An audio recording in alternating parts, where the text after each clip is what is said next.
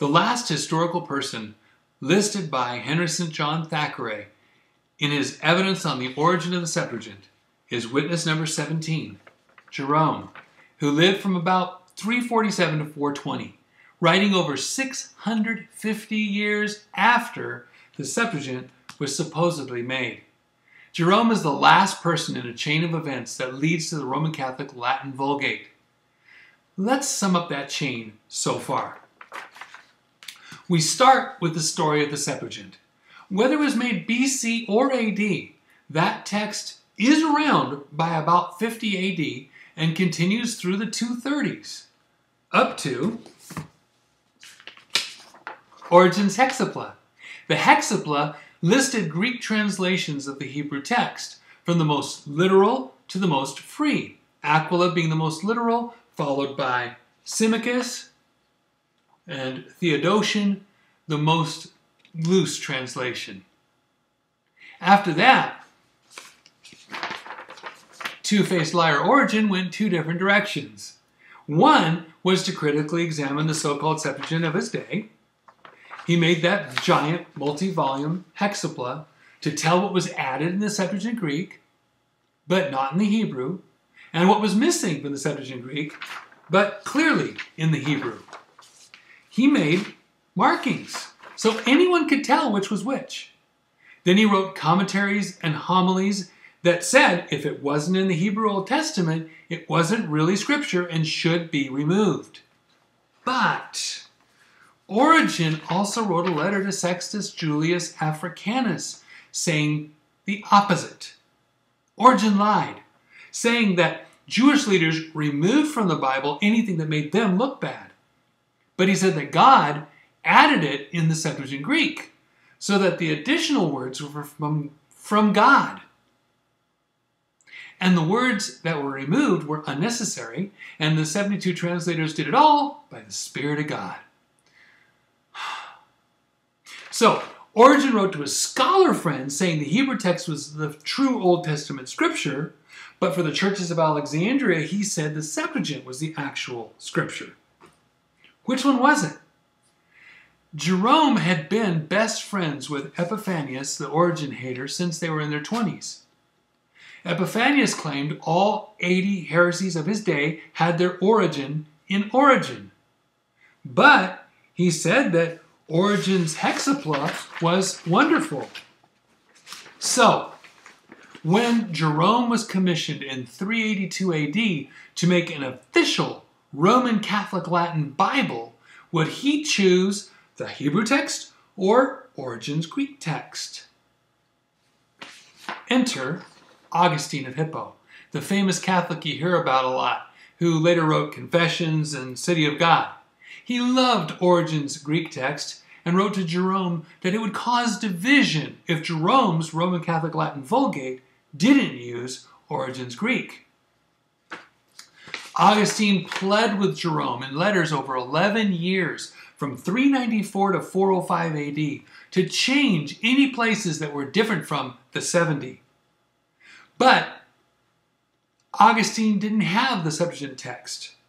He had Origen's text from the 5th column of the Hexapla, with all his added notes. So Jerome basically told Augustine, if you want a pure Septuagint, you can remove all the places with asterisks.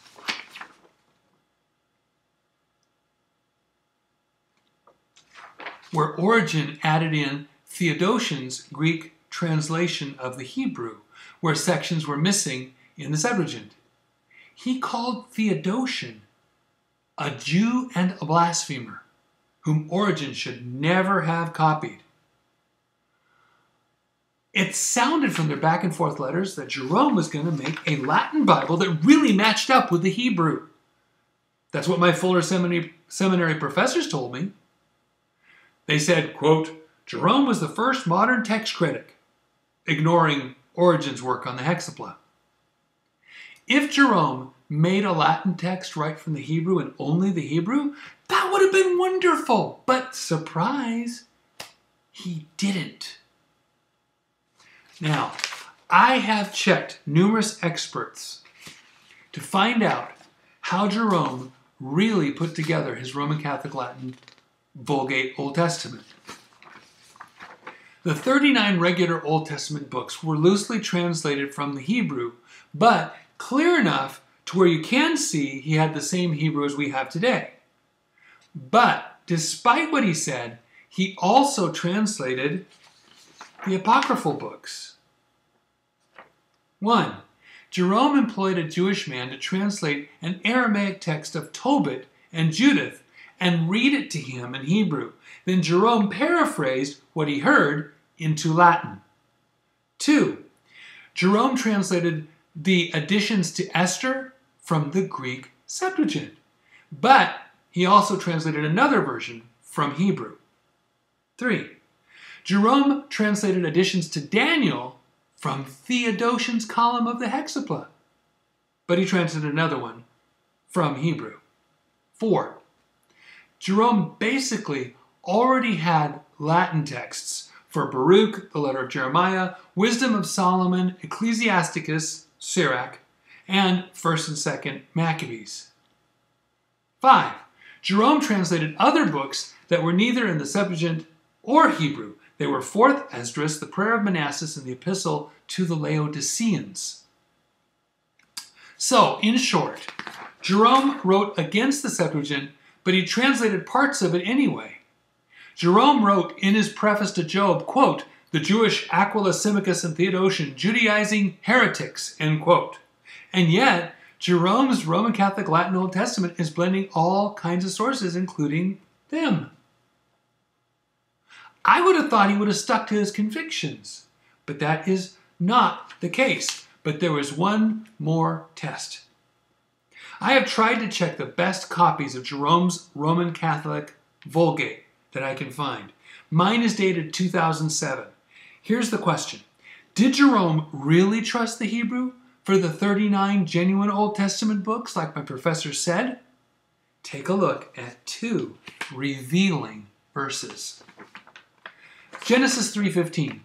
With a single word, the doctrine was changed. In the real Bible, God said to the serpent, you can say it with me if you want to, quote, "And I will put enmity between thee and the woman, and between thy seed and her seed.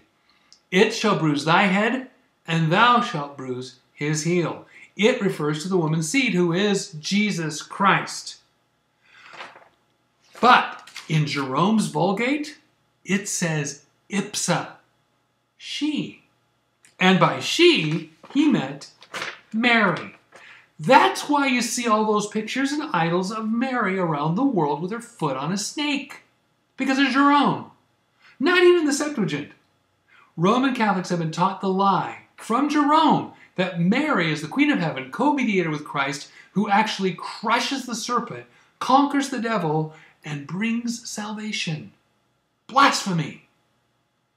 And this from Jerome's Roman Catholic Latin Vulgate.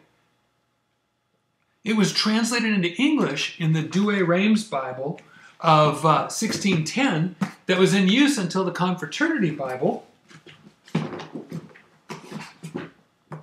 Then, the New American Bible took its place. What about Psalm 13:3 in the Septuagint and the Vulgate?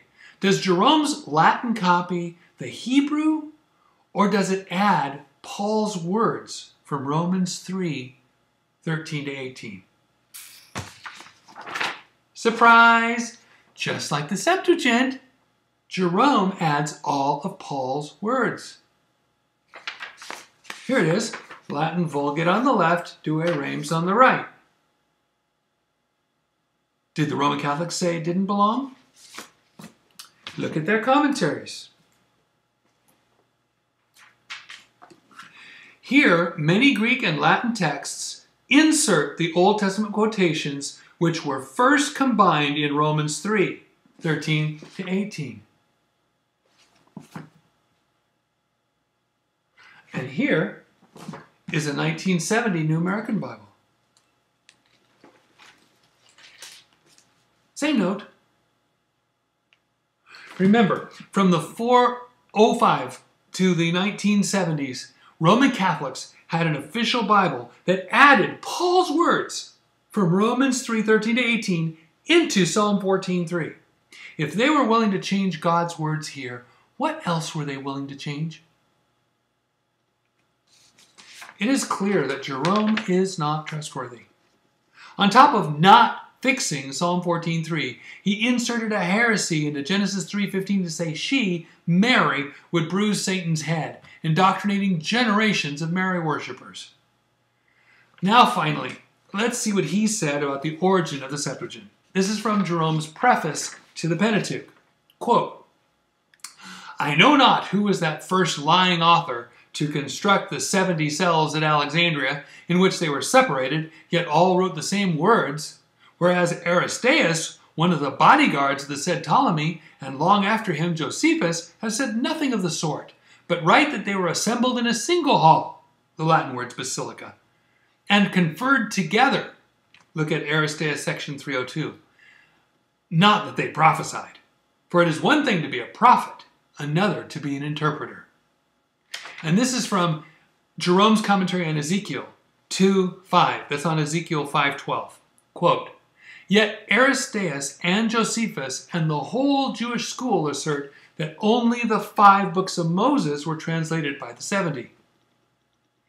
Did you notice the 2 supposedly most scholarly men of their time, Augustine and Jerome, kept calling the alleged translators of the Septuagint the 70? The letter of Aristeas, as we know, says 72. And despite everything else, after 650 years of possible evidence, Jerome said nothing new. Nothing we haven't already heard. He is still basing a story off of the letter of Aristeas. Witness number 17. Jerome is excused.